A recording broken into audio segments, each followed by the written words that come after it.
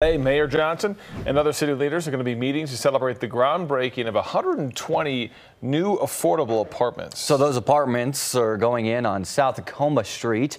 And that's our Fox 31's Courtney Fromm is joining us live this morning with more. Good morning, Courtney.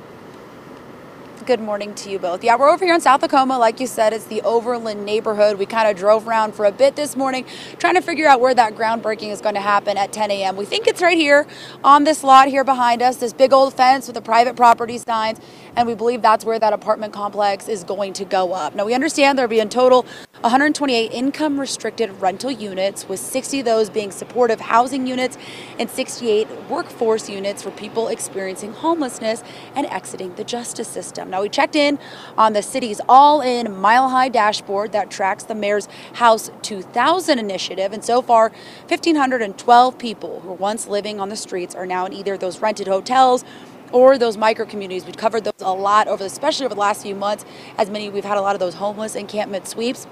A lot of those people being moved to those hotels or micro-communities, with an average individual staying in those locations for about 104 days total. But the good news and what the push the mayor has been trying to been doing with this House 2000 initiative is get people in permanent housing. And according to the city's website, about 30% of people that are in those hotels or micro-communities have now found permanent housing. And I imagine this apartment complex is going to be part of all of that, and just getting people back on their feet and into work and then back into permanent housing as well. That groundbreaking is expected for 10 a.m. this morning. Of course, we'll bring it to you live here on Fox 31. But for now, live in Denver, Courtney Fromm, Fox 31. All right.